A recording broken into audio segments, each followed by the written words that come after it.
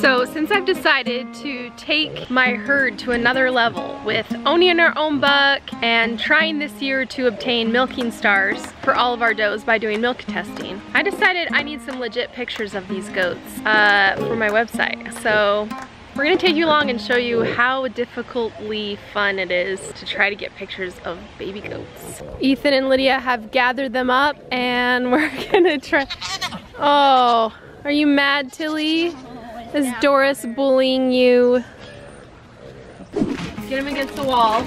Ethan, you move his butt over and get him perfectly parallel. Like that. Okay, ready? Can you pull it out of him right now? Yeah. You were one fat Stella goat. Just scratch him and get him to get in a daze. Ready, go.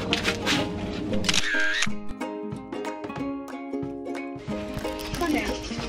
He thinks he's just trying to eat my fingers. Okay, hold your finger up then. Hold your finger up. Alright, you might be hard. Ready, set, go. Good job, Wally. There we go. Okay. Okay, Daisy. You can do it. Come on. Whoa. What's going on? Come on, Daisy.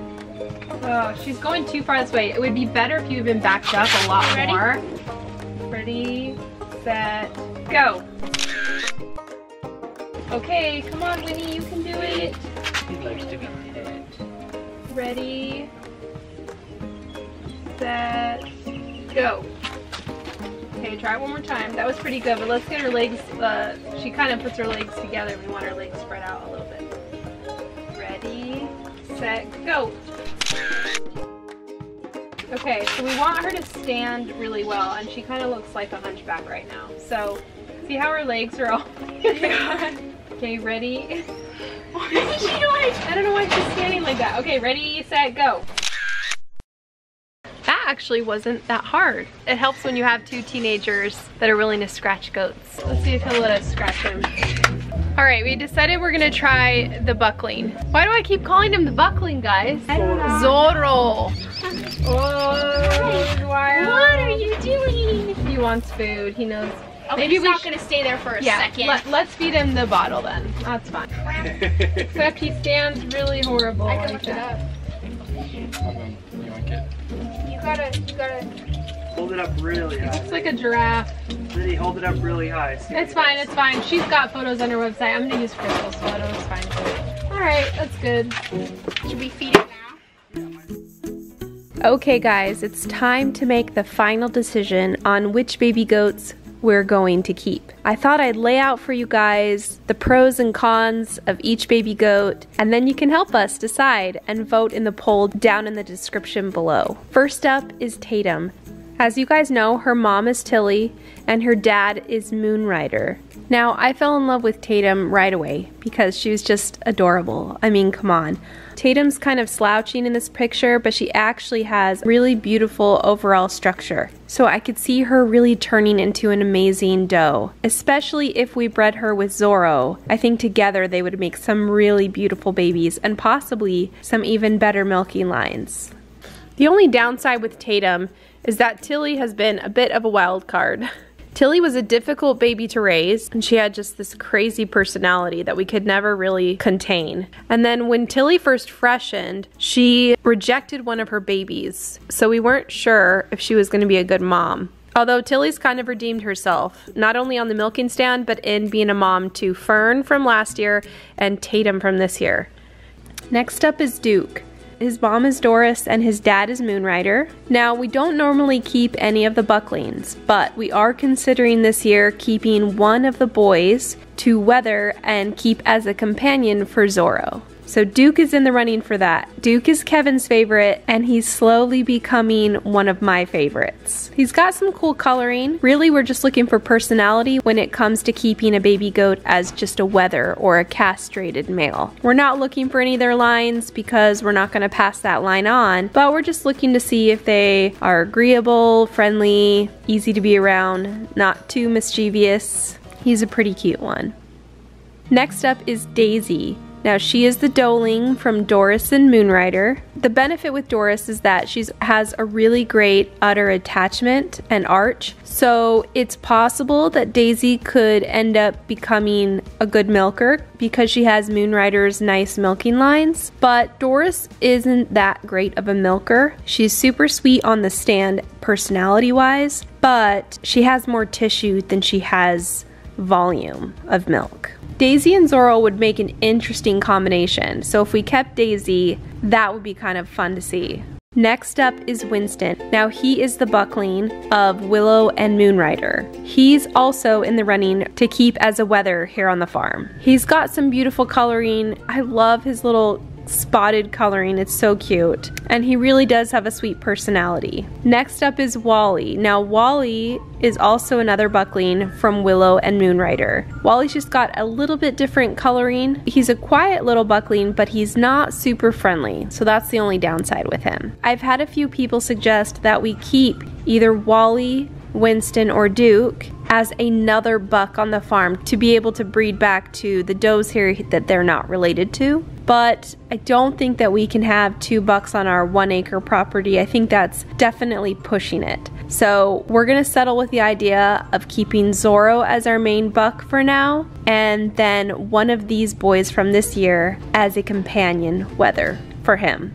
Finally, we have Winnie. Winnie is the last doeling from Willow and Moonrider. Winnie's super petite, and she's a little bit narrow in her stature, so I'm not sure how she's gonna turn out as an adult. Willow is producing an amazing amount of milk, has a little bit of a loose udder attachment, but has a nice big udder. And Penny, as you guys know, who is Winnie's grandma, has been an amazing star milker for us for years. The only downside with Penny is that she has a leg deformity that we're hoping isn't going to get passed down through Willow's line to Winnie. She's super sweet though, just adorable, just like Willow was as a little baby, and her and Zorro would make some really cute babies as well.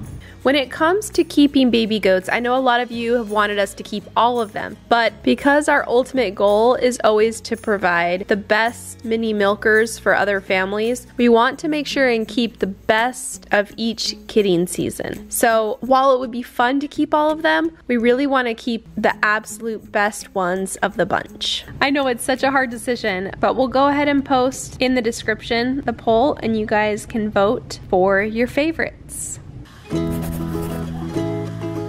So we just got our solar panels turned on. They were kind of backed up with the whole virus thing. And Kevin is excited, so he's gonna spray them all off so they work perfectly. There's not gonna be a speck of dust on these things. Okay, Lydia? Got it. Well, Lydia, this is the first tree that we ever planted. We did it wrong. It's crooked. We planted it too deep and we probably need to dig it out and replant it, but it's making peaches, so we succeeded on some level. So I felt this and it felt, oh my gosh, so Ooh, ready. Yeah. So I wanted to hurry and get them before they like fermented on the tree. Can I grab this one? Yeah.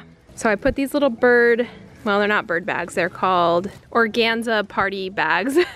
And, oh, look. Bugs? How? Did we trap the bugs in there with them? I think this one may have already been eaten by bugs a little bit, but is that one ready? Yep. Okay, go for it. Our first. Go for it? Oh, like dirty, like? Yeah, just do it. We're roughing it today. Okay, got it. Okay. That's really good. It is really good. So sweet, oh my word. Well, we picked about half of them. Those are the ones that are ripe. So, plus the one I ate, of course. Yeah. So not too shabby for our shabby little tree. We've also got another peach right here that has a lot more on it, and I think we planted this one correctly years ago because it's growing pretty well. Looks really good, but this one isn't gonna be ready for a few more weeks. Sometimes you gotta kill a bunch of trees in order to have things survive. So hopefully I've gotten past the beginner stage and we actually can start producing more fruit on the farm. Do you need a new hose or is this your misting system at the same time? Yeah. It's looking good though, Kevin. We're gonna be 100% solar soon. Once we get this up and running and Kevin can look at all the specs and all the little details that I know some of you are interested in, he will share that. Right now we're just trying to make sure that everything's set up correctly and working. Hopefully this summer we can just be powered from all of our solar panels.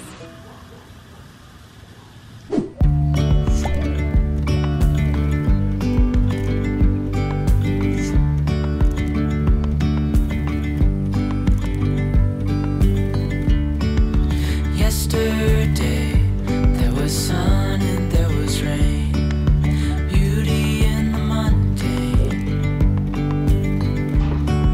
And as the light startled our eyes, we let go of disguise. And now there's something in the air. Okay, I think these ones you just throw on top. Oh yeah. Like it just floats on the top. Yeah. And then these two get planted in the, or all three get planted in the bottom. So. Okay. Alrighty then. So yeah, each bunch you're just gonna try your best to bury.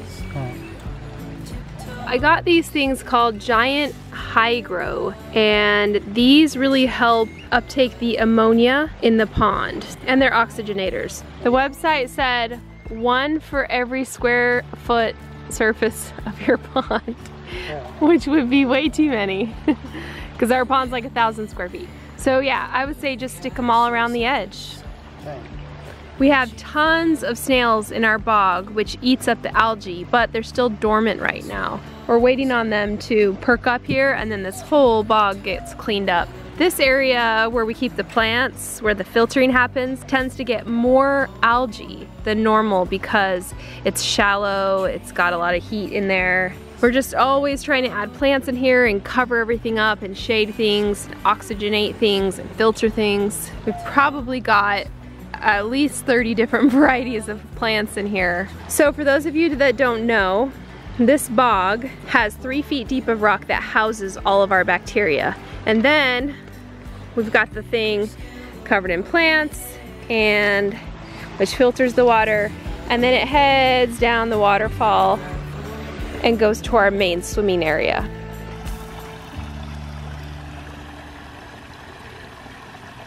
Thank you guys for watching today's video, and thank you for helping us hit 500,000 subscribers. Make sure to go vote on your favorite baby goat. If you want to watch the video where these cute baby goats were born, click here.